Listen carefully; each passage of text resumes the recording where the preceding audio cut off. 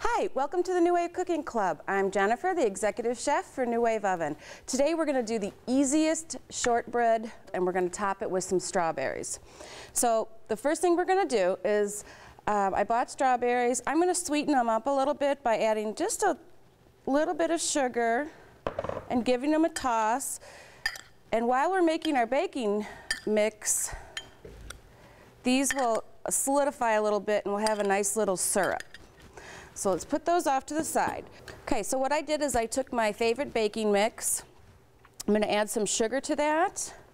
Now guys, I wanted to tell you, this is for liquid measuring and this is for dry ingredients. A lot of times people use this and they wonder why the recipe doesn't come out right. All dry ingredients should be used in the cups and liquid should be done in the glass or the... Okay. Now what we're going to do is we're going to cut in some butter. I use unsalted butter when I bake. And if you do use salted butter, it's okay, but especially if you're using another recipe that has salt in it, which this one doesn't, you'd want to cut back on the salt. So what we're going to do is just mix this in with a fork so you get nice little balls. Incorporate it. Then we're going to add some milk.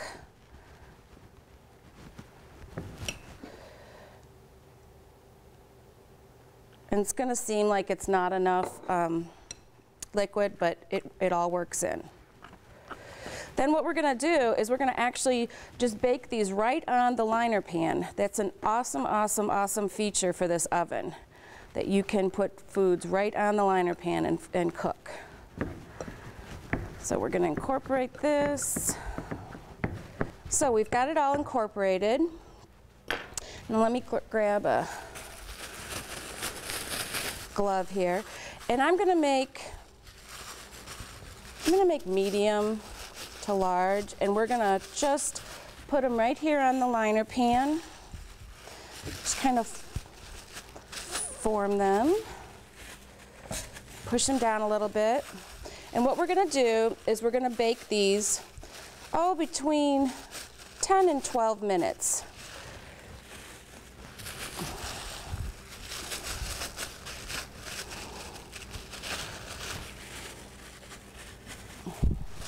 There we go.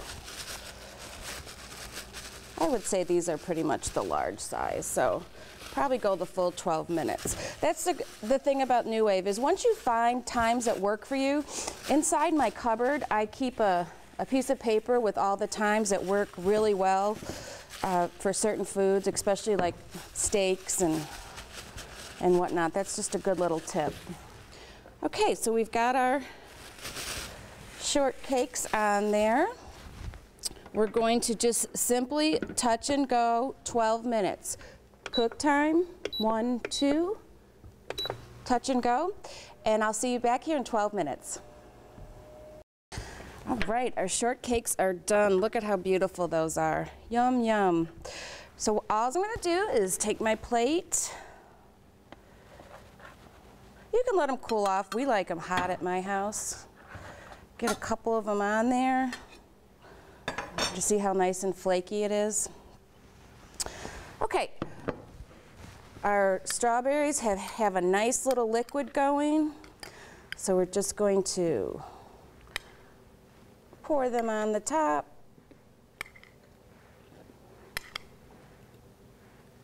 However you want to do it. Then just for fun, I fan a few strawberries, and what I do is I just take a strawberry and I make nice little thin cuts.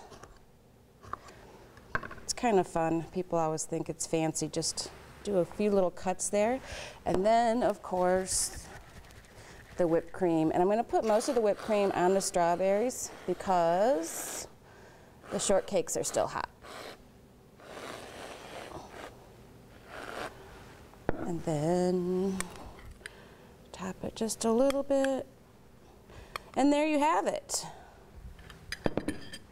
The easiest shortcake recipe ever. Until next time, have a great day.